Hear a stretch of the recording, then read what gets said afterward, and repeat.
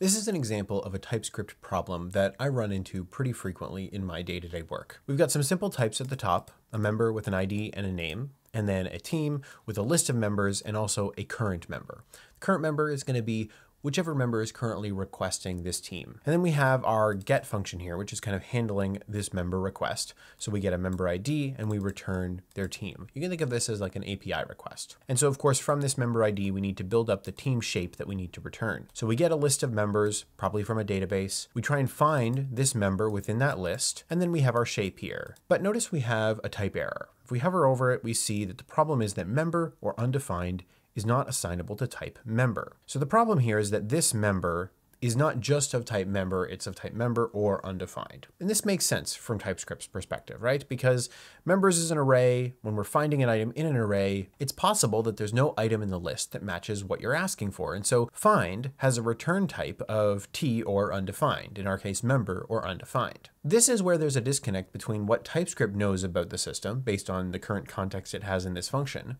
and what we know about the system because we have context of the entire application. And it's likely that in our application, there's some checks somewhere else, probably when you're creating a team or joining a team, that says that if you are a member of a team, then you will be in the members list of the team.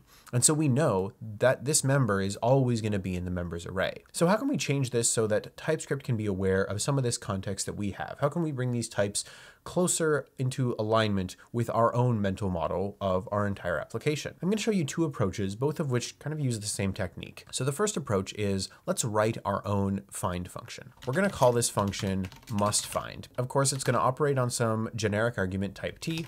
We have the array, which is an array of T. And then we have the predicate, which is going to take one of those T's and return a Boolean. And then this function should return a type T. Let's use the standard array find first. And of course, if we return this item now, we run into the same problem that we just had before because item is T or undefined. And so the trick here is in between our find and our return, let's say if there's no item, we're going to throw a new error saying item not found. Now, throwing an error here changes the behavior of our system both at the type level and also at the runtime level. The type problem that we had is now solved because this function can only return type T. It can't return anything else because if it's not returning type T, it's throwing the error. That's the type solution. The runtime behavior that is changed here is, of course, we're now throwing an error. Whenever we use this must find function here, essentially we're saying that we expect, based on our knowledge of this whole system, to find this element in this list. And if we don't, then something is wrong in the system beyond to just this array. If you're a member of this team, but you're not in the member list, then there's inconsistencies within the system that need to be solved. This must find function gives us both the behavior we expect and also the strong types that we hope for. So let's actually give this a try. Const member equals must find. We'll pass it the members as the first array. And then we can do the same thing as our predicate here. And as you can see, this solves the problem. Member now just has the type of member and we can assign it to current member, no problem. There's another interesting way to solve this problem, and that involves getter functions. A getter function, not a feature of TypeScript, but a feature of JavaScript, is the idea that we can bind a function to a property on an object, and then when we access that property, we're actually calling the function. So the syntax here is I can say get space current member, and then instead of an assignment here, we're going to actually have a function. So I'm going to move my member find down into this function here, and we can say